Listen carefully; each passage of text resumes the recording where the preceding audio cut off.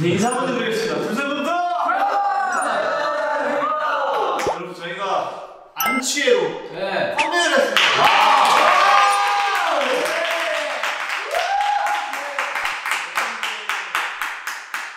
네 번째 미니 앨범이죠.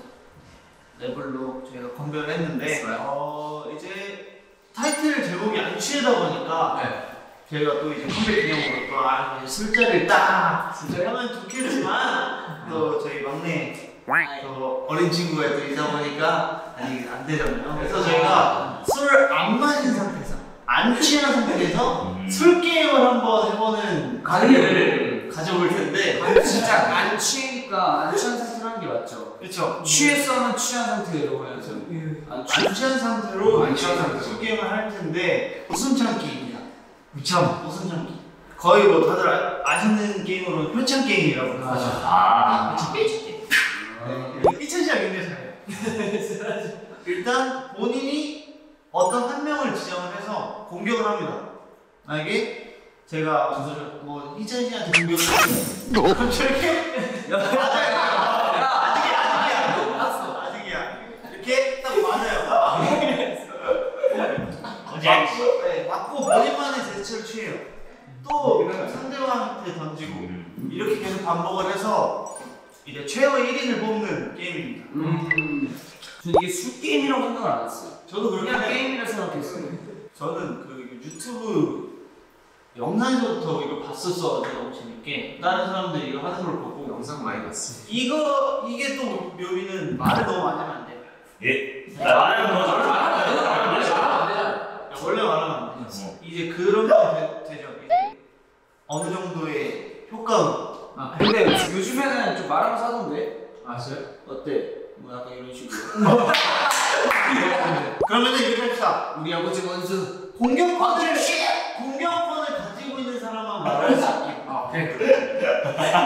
왜 벌써 게임을 시작해? 지금도 웃으시면 이런 말을 해도 된다 하자. 왜냐면 너무 조용히 하면 재밌어. 제가 방금 말씀드렸는데 공격권을 가지고 있는 사람만. 이찬 씨가 이렇게 자충을 안 하고 있습니다. 방금 얘기는 아니 그 전에 뭐 잠깐 얘기하는 거라 그래가지고 좀 약간 더 많이 얘기해도 된다고. 이거 여기 스킬도 똑같대요. 공격권 안 든 사람만 말하. 자, 그러면은 바로 시작해보도록 하겠습니다. 첫 번째 공격은 그럼 누구 할까요? 한부터 하세요. 제가 뭐 그럼 먼저 하겠습니다. 준비! 시작!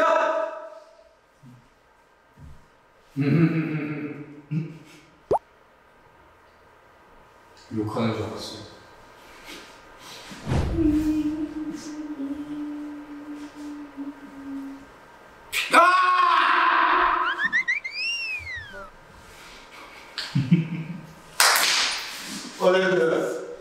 웃음소리도 내면 안 돼. 소리 쳤다. 이거 좋은 거야. 웃음소리도 안 돼. 그러니까 가만히 있어야 돼. 그냥. 네, 그럼 주서 씨부터 시작합니다. 하나, 둘, 셋.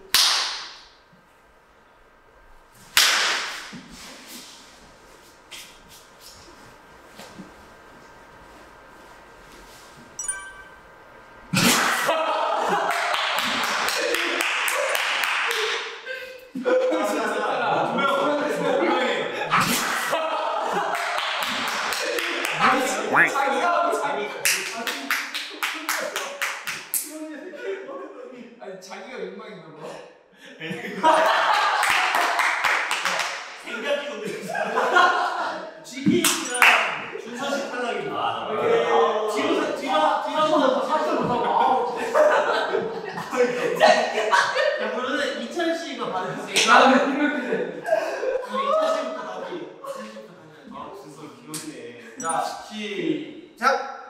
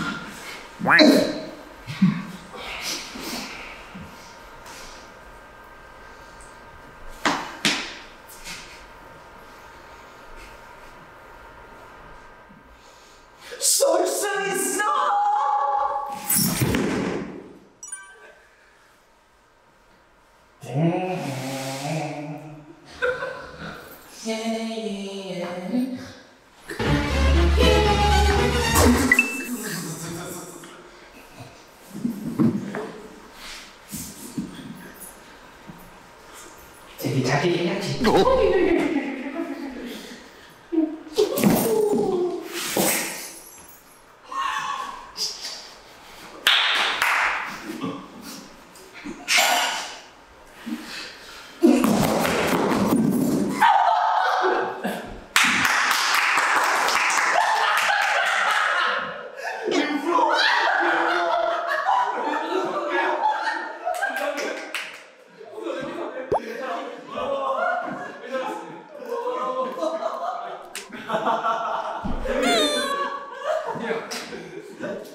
이게 웃음을 참으려는 게 더 웃기는 거야. 아니 쓸수 있어 황소라고 해야 돼. 그냥 갑자기 진짜 웃기네. 갑자기. 아 근데 이게 진짜 근데 평소 같았으면 진짜 별로 안 웃길 것들인데 이게 참으니까 더 웃기네. 참아야 된다. 자 그럼 바로 눈씨부터 하겠습니다. 이렇게.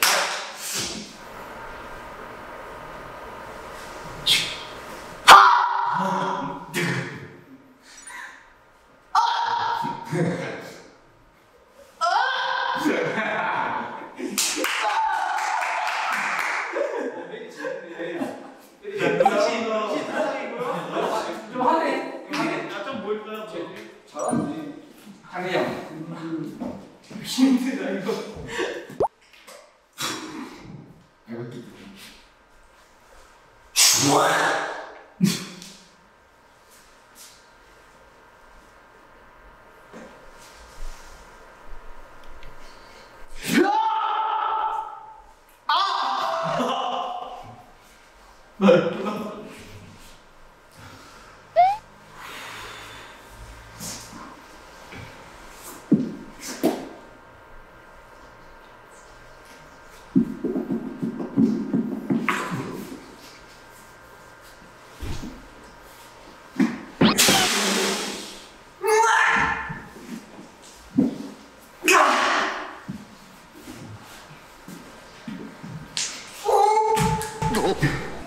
Nope. Quack.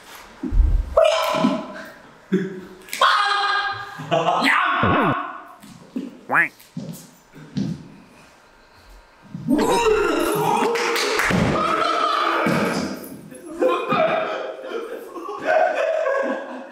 장동일 탈락.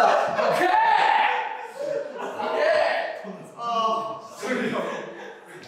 취했네. 아니 김일프 왜 이렇게 네 명. 다시 공격 시작해주세요. 별장 줄까 말까? 자, 맛있다. 내 줄까 말니?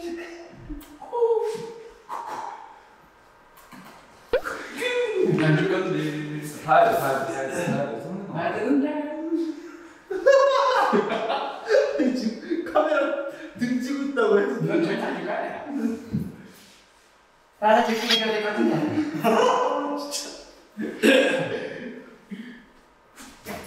자, 보자.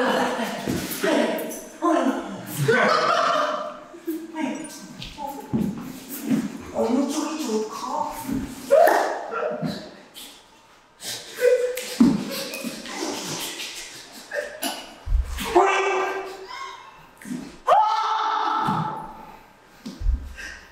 발성 물어보 진짜 열심히 했다.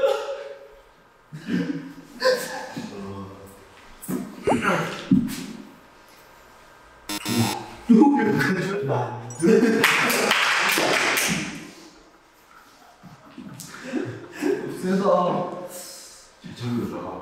맛있네. 자 학생들 이거 보여보세요. 보여보세요. 예, 오늘 문제를 낼 거예요. 우리들 중에 비비를 가장 많이 사랑하는 사람이 누구일까요? 자 정답 보세요. 네, 누구 학생? 저요. 틀렸어 나야.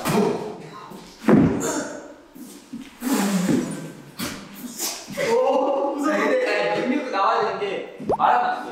공격 상대 알. 조용했잖아. 그럼 나와. 그리고 이거 일을 너무 많이 먹었어.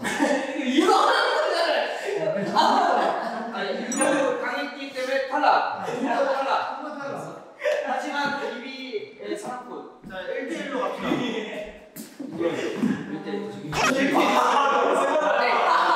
아니 오랜만에 태어의 센스가 좀 좋았어. 자 시작. 누가 먼저?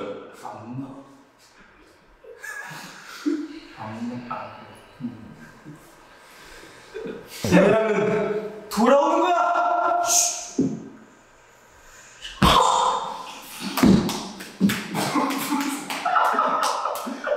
역시 잘하네. 여기 이쁘고. 부럽죠.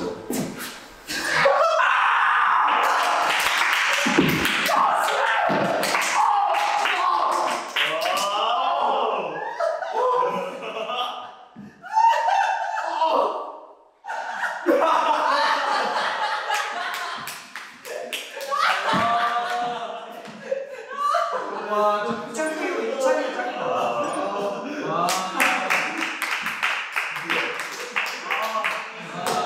우승자 말씀해요. 이게 진공식도 있어야 돼요. 재밌네. 아, 신찬이 못 이기겠다, 진짜로. 축하드립니다. 또 이제 저희 쇼케이스 이렇게 보러 와주신 여러분들께 정말 진심으로 감사하다는 말씀 드리고 남은 이제 저희의 무대를 보도록 하겠습니다. 그리고 여러분 다음 무대도 기대해 주세요. 예. 안녕.